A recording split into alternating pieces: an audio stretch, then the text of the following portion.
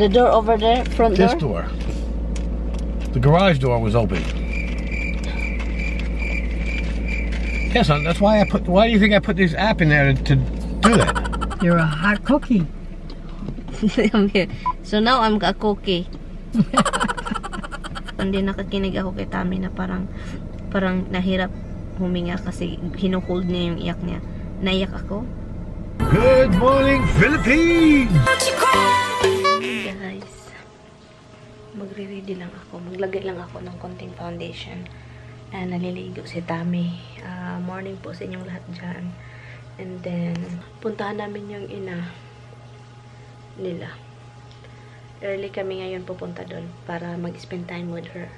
Hi guys, tapos na tayo guys. Nag-foundation lang ako, nag-eyebrow. Yung foundation ko is ewan ko na lang. Basta kay gano'n na siya. Ngayon, puntahan namin si Bianan. Shocking talaga yung news guys. Hanggang tinanong ko si Tami kagabi. Baka ano lang, baka hindi talaga ako makapaniwala. Kasi sabi, na-collapse daw, natumba. And then yung oxygen, naka-off. Nawala yung oxygen. Kasi nag-oxygen siya palagi. Kasi yung pumunta siya dito, nagkasakit siya yung bakasyon niya 2 years ago here. And then, yun, nag-oxygen na siya kasi nahirapan na siyang huminga. Or tulong-tulong. Diba kapag, iba kasi guys, kapag mag-start ka ng oxygen, and then, yung lungs mo is nasanay na tinulungan ka ng oxygen. Ano kasi yan? Parang kailangan ka na talagang nandyan yan palagi sa tabi mo kasi parang yung lungs mo is nagdepende na sa oxygen. Si Tami kagabi naiyak siya pero pinipigilan niya. Iwan ko ba't pinipigilan niya. Sabi ko, wag mo pigilan, ilabas mo yung toktometro. Mag-ano ka sa akin, mag-share ka. Alam ko talaga gano'n na siya, pinipigilan niya. So, inom-inom siya ng tubig, pinipigilan niya. Nakaano talaga ako kagabi na pagkasabi na namatay yung mama. Na ano siya. I shout talaga. Naghugas ako ng pinggan. After dinner, I shouted kasi, my God, akala ko ina nila. Doon ako na-shout talaga. Hello, good morning.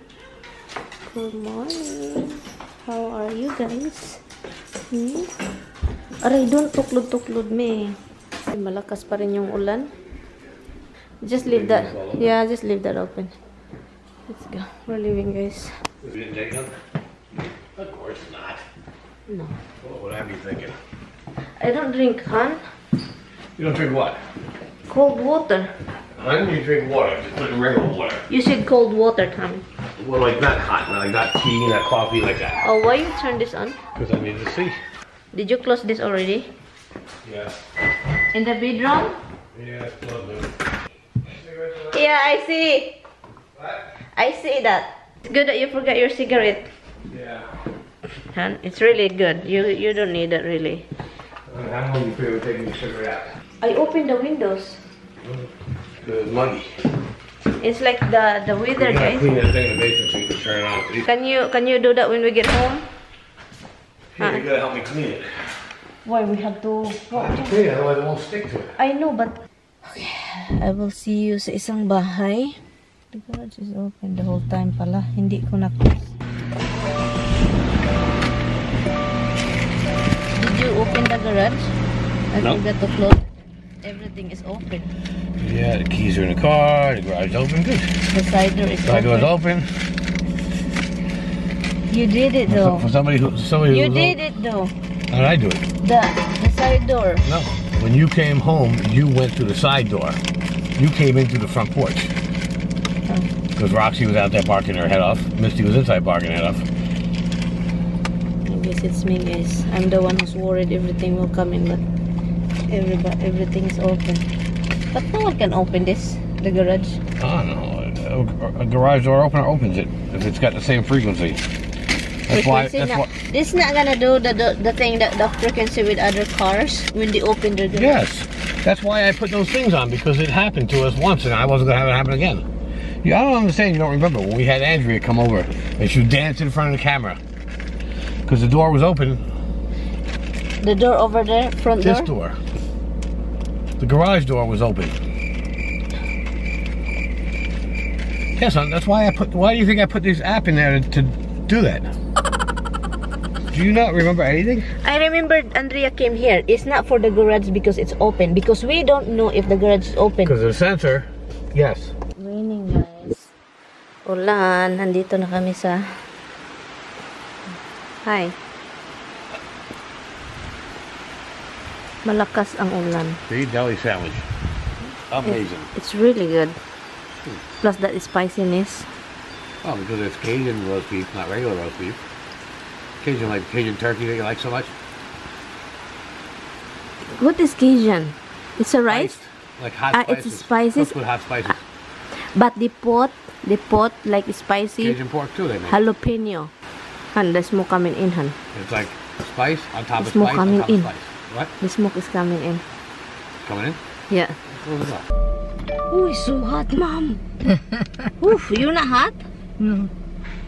Not as hot as you used to be. Yeah, on that. You're a hot cookie. So now I'm a cookie. Do I look a cookie?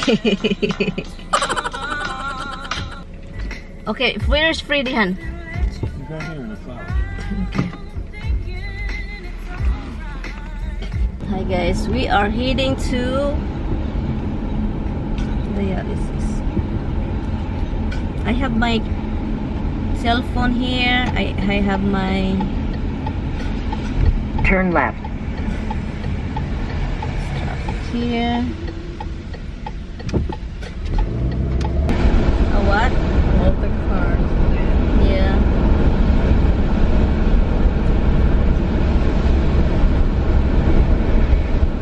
Sam is on the back, guys.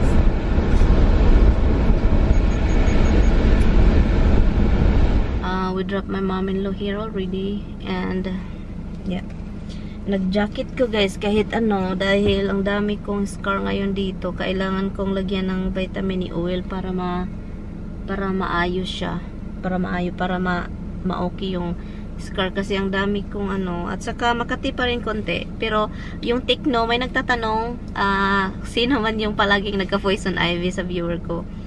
Yung Tekno, para sa akin it's ano siya, okay siya para sa akin, pero sis, kung nagka-poison ivy ka and then it's always every year may poison ivy ka, yung Tekno gamitin mo, may pagka-pricey siya. And hindi ko siya inano talaga, hindi ko siya wina-wash. Yung before, I always wash my hand, my arm, to get rid of whatever it is, and I itch it a lot, and then I just kind of like wash it all the time. And this time I didn't wash my hand, I just wipe it with Clorox wipe. I don't know if it's advisable to do that. And then I use the Tekno, and then I let it dry, and then I put bandages, guys, because if I go out and then I wear some long sleeve, something like that, I don't want yung poison ivy oil mag-transfer sa other part of my body. So that's why I put bandages. Pero if you are home, you don't need to put bandages, sis. Ano lang, if you're home and then before you go to bed, put bandages. You know, you put Tekno first, let it dry, let the Tekno dry, and then put bandages. Put bandages that, you know, when you go to sleep, it won't transfer to your bed sheets and pillows, and then it go to your face and to your neck. Because me, I intend to like sleep with my hand like this, you know, and it's in my arm. So that's what happened. So that's what I did, and it's kind of okay now. It's still halab. Did you see white stuff already? That's the Tekno dried out from last night. And it kind of dried out. I can see it's dried out already. So I just leave it alone. Itchy, I just leave it alone, and I don't wash that part.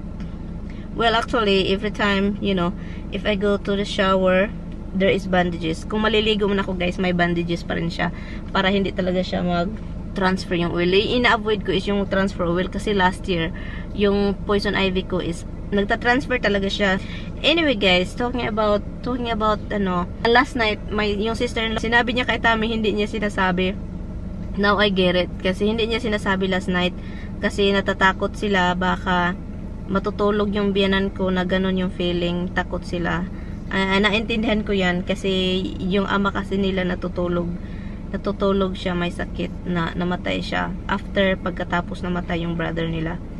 So yun, so kaya hindi nila sinasabi last night, but this morning yung sister-in-law ko nag-decide na sinasabi sa ina nila, and then yung ina nila is nakakasad, pero sad, pero it's good at the same time na ganun yung memory na niya, kasi sabi pa niya, she said, she feels sorry daw sa person na yun.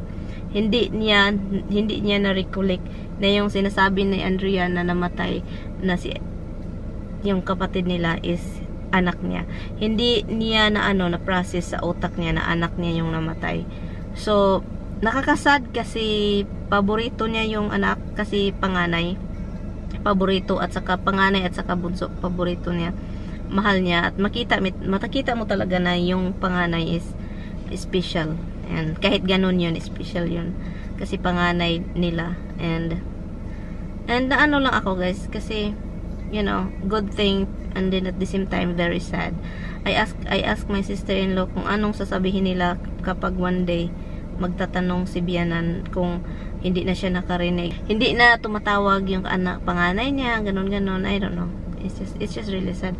Today we're just laughing, you know, I just make her laugh all the time kasi nasasad akong tumitingin ako sa kanya, nasad ako kasi kapag naalala kong, kapag alam niya na ganun yung nangyayari, I'm sure talaga iba. I'm sure. I'm very sa sister-in-law ko, she's very hold on, like parang si Tame. Pero yung bunso nila is grabe yung iyak kagabi.